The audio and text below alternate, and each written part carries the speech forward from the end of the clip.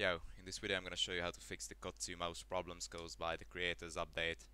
First you're gonna download these two files, extract them somewhere, and then you're gonna right click on the exe file, go to the compatibility tab, and check run the program as admin. Press OK. Then go to your CoD2 folder, search for your CoD2 mps.exe, go to properties, compatibility, and run the program as admin as well. Then you got to make a shortcut from the exe file, go to its properties, and here's the target line, press space and add CoD2 mp/s.exe and press OK. And now you can put it anywhere, just run it. It says waiting for the CoD2 mps.exe and run your CoD2 mps.exe, says successfully injected, and that's it.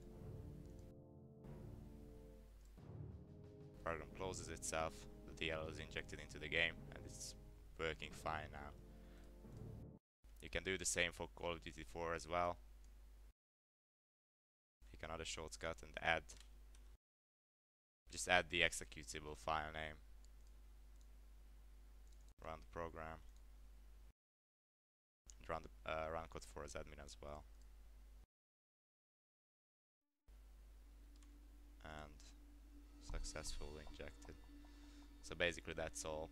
Now this program was originally made for Counter-Strike 1.6, but it works with these two games as well, and it works with Wolfenstein Enemy Territory and the old Jedi Outcast Jedi Academy games, and you won't get banned, nor with Bunkbuster nor with CGAC when using this.